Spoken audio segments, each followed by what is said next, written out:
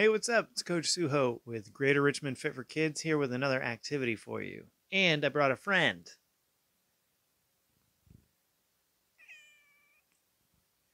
Nora says hi. Today's active activity deals with heavy and light. Before we get into it, let me give you an example of each. One thing that I have next to me that's light is Mario Lemieux. His little starting lineup action figure is very light. It's easy for me to pick up. I can hold it between two fingers, wave it around. It's light. It's very easy to move around. Now, something that I have next to me that's heavy is cinder block. It is much heavier than Mario Lemieux, but I can still pick it up.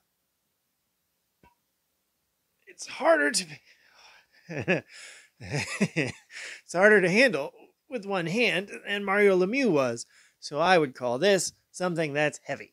Today's activity is going to be an exercise the answer activity. So what's going to happen is something's going to come up on the screen. Take a look at that image. I'll read what it is to you. And then if you think it's something that's heavy, you'll do the heavy movement. If you think it's something that's light, you'll do the light movement. Sound good? All right, let's get started. Take a look at this flower here. Do you think it's heavy or do you think it's light? Go ahead and show your answer by doing the move. Yeah, that's pretty light. How about a bus? I'm thinking those buses that you might see around the school, the big yellow buses. Is that something that's heavy or something that's light? Go ahead and do your move. Yeah, that's something that's heavy. Take a look at this ship. Is the ship heavy or is the ship light? I hope you're doing your heavy movement. Those things are really heavy. Ah! Oh, okay. I thought that spider was real for a second. Do you think the spider is heavy or do you think a spider is light? Yeah, you should be doing the light movement. Even though they can be spooky, they're pretty light. How about a pair of sunglasses that you would put on your face? Are those heavy or are they light?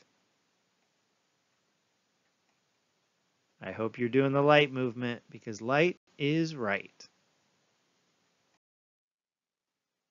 Here we have a crayon.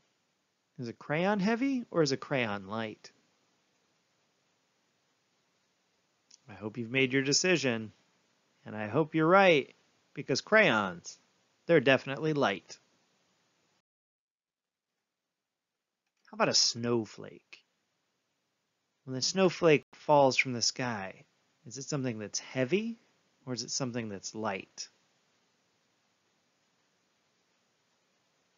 A snowflake, for sure, is light. Next we have a jalapeno pepper. Ooh, Coach Suho finds those to be way too spicy. But are they heavy or are they light? A jalapeno pepper is pretty easy to pick up. I'd say they're light.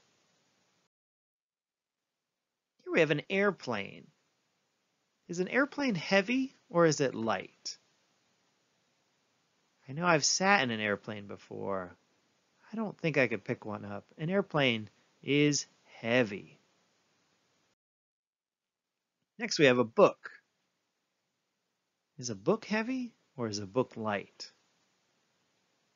On a side note, what is your favorite book? I hope that your favorite book is light because then it's easy to pick up and take with you when you go on vacation.